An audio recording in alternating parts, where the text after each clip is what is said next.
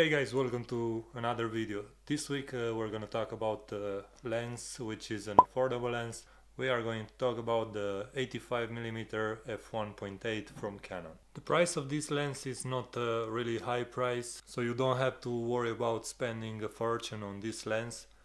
It's not either a very cheap lens, but I believe the price is just right if you just want to get the quality portrait photography. And also if you want to pursue your photography hobby and you want to do something more professional, you have to invest in some good quality lenses. And this one is an affordable lens which you will need in the future. At the point of recording this video, this lens is selling on Amazon at about £329. Last weekend I spent it in England. I went to visit my sisters there, and I just thought I would need a lens which I'm not familiar with, because in the most cases I'll use the 24-70mm and it's a great lens for me. But I said I just want to try and limit myself to this very lens, the 85mm f1.8, and try to get some bangers on the streets of Birmingham. Most of the shots was spontaneous, and we just found a fancy place, nice place on the street, and we just stopped for a minute and take some photos, and later I edited them on my mobile phone on Lightroom app, but also I took the chance to get them in the Lightroom on the computer and edit them there properly. I'd say if you plan a shoot, you'll eventually get what you want.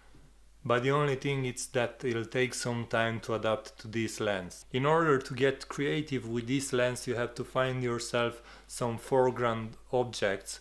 I must say the photos that you can get from this lens, they're almost perfect straight out of the camera. So if you work a little bit on the editing program, you'll get some really nice photos. Here in Ireland it's easy for me to find a nice spot for portrait shoots, because we have a lot of places with graffiti, and the thing is that here I'm familiar with the places. I know where to go if I want to get some sort of shot.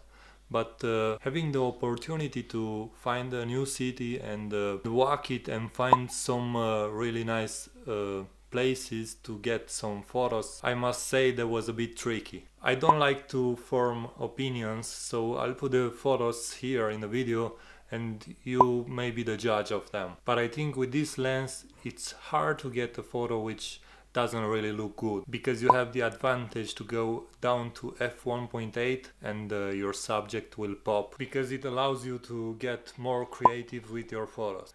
That's it for today guys, thanks for watching and please subscribe if you're not already. I'll see you next week. Salute!